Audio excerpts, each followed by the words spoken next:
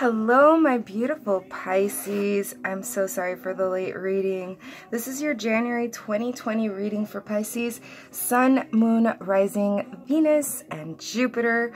My name's Trudy. I'm your Porchu Gypsy Angel Medium. If you're new, welcome. If you're returning, welcome. For those of you who have not subscribed, please do. Especially if the reading resonates. If it doesn't resonate, let it go, and don't leave me negative comments in the comment box, because it's a comment box, not a complaint box. So I'm using the Round Mother Peace Tarot, which, if you guys know me, I call it the sex deck. You'll shortly see why here shortly. I wanted to give a big shout out to those of you who get personal readings with me, and those of you who make donations to the channel. I really do appreciate it. If you do want a personal exchange of energies with me, click on the description box below. Follow the instructions. Actually, I think it's on this side. It's like a little downward facing arrow. So click on that description box and follow the instructions. Also, click the subscribe button, the red subscribe button below the video, and it'll turn into a bell. And if you hit the notification bell, you'll get notified every time I upload a new video. Oh, we have jumping cards for you, Pisces. Let's shuffle one more time. Oh my gosh, we got the three main energies. I love it. Cut the deck one more time. All right. So to start with, here we have the Seven of Swords. You know, normally that would be like treachery or deceit, but in this case, it's trying to break in. It's trying to find a sneaky way in to the chicken coop.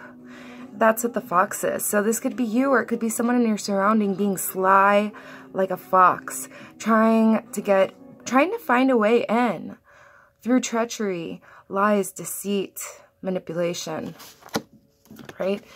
And so here you are, just being a fool, happy-go-lucky. F it. I'm not supposed to be saying bad words this year. So, you know, like, there's even, like, shrooms over here. This person really doesn't give an F. This is the 0 Fs given. And he's very comfortable with himself and his surrounding, because he does not give a crap. You know what I mean? Like, nothing phases him. He is completely unfazable. And that's who you've become in the month of January. Even if there is all of these, like, bothersome details, you know, you are aware that you are like the phoenix rising from the ashes over and over again. So it doesn't matter what happens to you, because you're the Fool, and you're always going to, like the phoenix, rise from the ashes time and time again. Oh my. Pisces, are you dealing with a Gemini, or are you falling in love? Leave it in the comments. Are you falling in love with a Gemini? Or do you have some Gemini in your chart? Could be so many different things. Anyway, so here we have you sending out some wishes to the universe. And I feel like these are love-related wishes, because the very next card, and it's like, this is your difficulties. You're having a hard time sending out your wishes. You're having a hard time focusing on your wishes. But your real wish here is the Lovers. The love boat. And then we have the Shaman of Swords. So in a romantic scene, you're having a hard time expressing your true wishes. You're having a hard time speaking your truth. You know, it's like your head is divinely illuminated and your mouth is throwing up the verbal truth. And it's coming from a heartfelt place. There's this beautiful flower here. And this is climbing up the ladder. So this is something that needs to be done in order to get to the place that you want to be. You need to speak your truth, which is these wishes for the love. So your eventual outcome for the month of January, my beautiful Pisces, my little fishy of the zodiac, as my cat's growling in the background.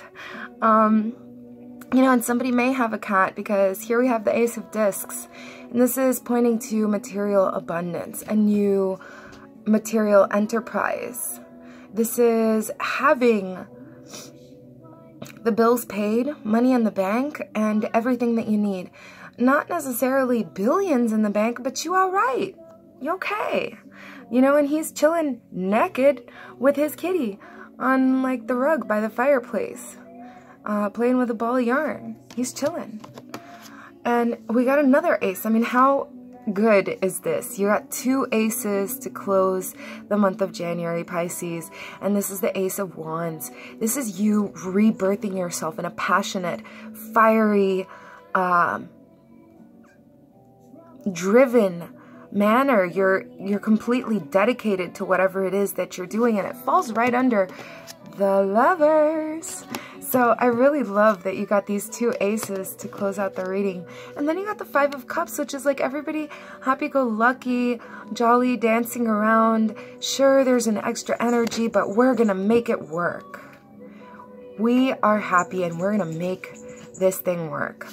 So I hope you enjoyed the reading. I hope it resonates with you, and I can't wait to see you guys soon.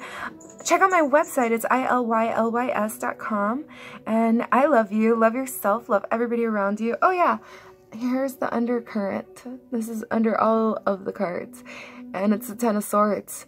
And this is what you've been feeling leading up to the month of January. Like you wanted to jump overboard. Like you wanted to jump off of the ship and GTFO. Skedaddle, because it's like not a good healthy situation for you or whatever. It could be at work, it could be in love, it could be at home, but pretty much you wanted to leave and abort the situation. Alright, so I hope you enjoyed that very much. Thank you so much for tuning in. I love you. Love me back. Love yourself. Love everybody around you. Mwah!